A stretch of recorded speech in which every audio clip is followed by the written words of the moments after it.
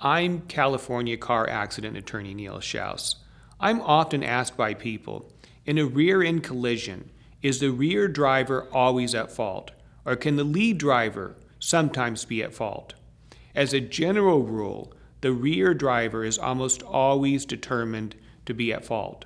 Drivers are expected to keep enough of a following distance and to have enough of a reaction time that they can brake in time to avoid the car in front of them.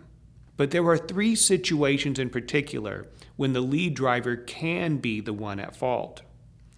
The first is when the lead driver makes an unsafe turn into the lane. This could be a left turn, a right turn, or a U-turn.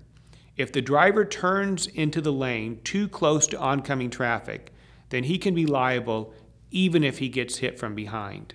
The second situation is when a driver makes an unsafe lane change. If the driver merges into a lane and cuts off a faster moving vehicle and thus gets hit from behind, he or she can be held liable. Finally, a lead driver who brakes suddenly and for no reason can be at fault. If a driver is going 70 miles an hour down the freeway with the flow of traffic and then suddenly slams on the brakes for no apparent reason, he or she can be at fault even if he gets hit from behind. Keep in mind that every case is different.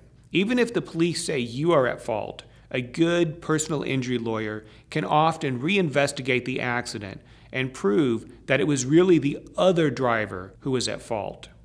If you or a loved one was injured or killed in a rear-end collision, we invite you to call us here at Shouse Law Group. We can help you to get compensation for your medical bills, your lost wages, your pain and suffering, and oftentimes punitive damages.